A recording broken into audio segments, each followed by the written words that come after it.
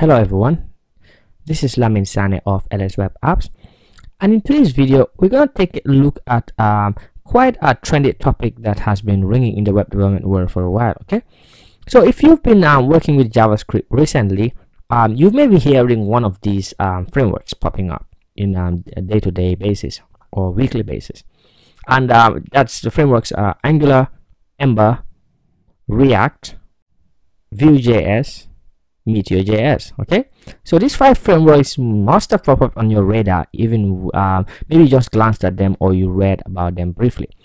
And yeah, so basically these frameworks are used to build web apps.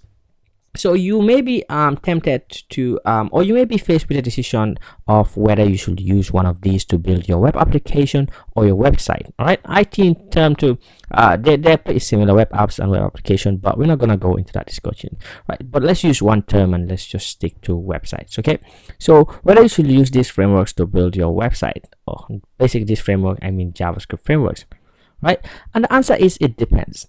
Okay, so if you're just gonna be building stuff like blogs or a document website, for example, a website like this that has just information that people want to read, and not more interaction in terms of like there's no necessity to stay on one page, all right, in the sense that people are pretty okay clicking on this link and going to a different page.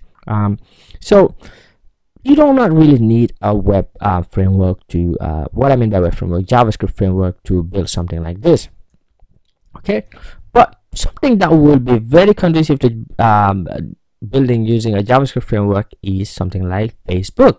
Okay, so there's a lot that goes on behind Facebook, and instead of just pretty old JavaScript frameworks, but the front-facing app is pretty much something that's a good candidate to be built with a JavaScript framework, because you need Facebook to be responsive, to be snappy, and if you click on a link, you do not want to be taken to a different page like we're doing here. You just want to stick on the same page, but then something changes on the page based on what you did, right? So something like that. But a blog like what I have here, laminsane.com, even though you can build it on using a JavaScript framework like Angular, Ember, but it's a lot of work that's not needed, because one thing, when you build with JavaScript frameworks, you have to do something twice, and what that is your modeling of your data. So if you have something like a blog or a list of blog posts, you're gonna have to write it in the JavaScript side on the front end, and then do it on the JavaScript whatever backend framework you're using on the back end as well. There's an exception to that, which is Meteor.js, wherein you do not have to write the logic twice. But Meteor.js is an overkill for just writing a blog. You do not need Meteor.js to write a blog, although you could absolutely use it to do so, but you do not need it, and I wouldn't suggest anyone to do it. And I know people don't like giving their opinions on stuff like that, but I am going to be one of those people who boldly stands and says, do not write your blog using Meteor.js unless you're going to be paid tons of money to do it, and whoever's paying you adamantly demands on doing so.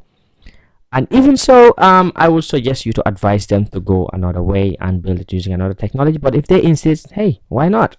You're going to learn on it anyway. But yeah, so that's that brings us to the end of this video, and I hope that this video was a bit informative.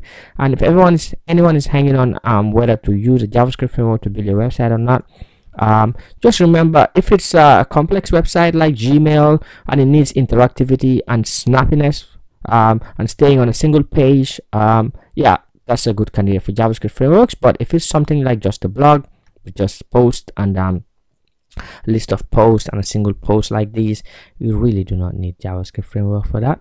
Okay, so I thank you for watching. I will see you soon in the next video. Cheers, bye bye.